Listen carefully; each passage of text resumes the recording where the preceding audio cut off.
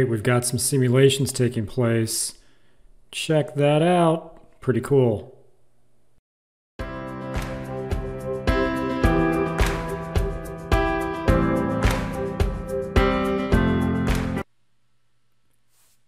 Are you on the fence about Microsoft Defender Advanced Threat Protection? Do you want to kick the tires and try before you buy? Hi, I'm Matt Sosman, a Senior Security Architect at Microsoft, and I want to show you an amazing capability to simulate attacks and threats inside Microsoft Defender ATP and do it in a safe way. There's a capability called the Evaluation Lab. Now, this is built into the product and allows you to create virtual machines at no cost that are preloaded with tools and software. Now, these machines do expire after a period of time, but these allow you to run pre-configured attack simulations both from Microsoft and from Attack IQ and Safe Breach. So let's jump into a demo and take a look at it. Okay, inside the Defender ATP admin portal, on the left side, we're going to click on Evaluation and Tutorials and then click on Evaluation Lab. Now, this is going to allow me to go ahead and set up that lab. And it's going to ask me what devices do I want and for how long. So I'm just going to go ahead and choose 3 devices for 72 hours, but you could do up to 16 devices for 12 hours. And then I'm going to have it go ahead and install the simulator agents. So give me just one moment to get this configured. Now I also have the option of also setting up Attack IQ and Safe Breach, and I'm going to go ahead and do that as well. Okay, and then here I'm going to give in my email address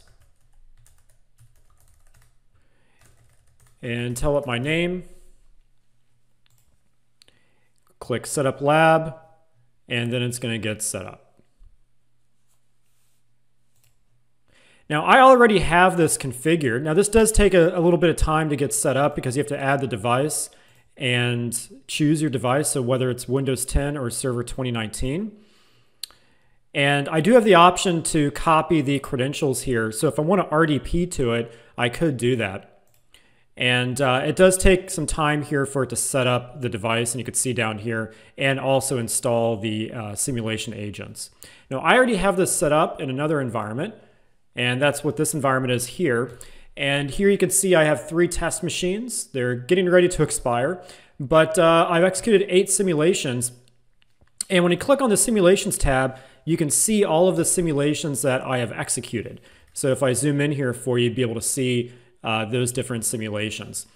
And when you click on a simulation, you could read a little bit about it. You can read some advanced hunting queries that you can use to find it, corresponding MITRE techniques, and more from MITRE on that specific attack. And if I want to run a simulation, I just click on Run Simulation here. And when you click on Create Simulation, you choose your attack simulator, and then you choose your device, and then you can go ahead and run it.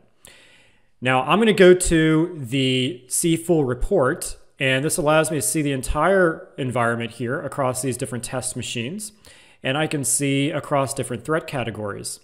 And as I look at these and evaluate them, I can look at the investigations, and then from there I can drill into it.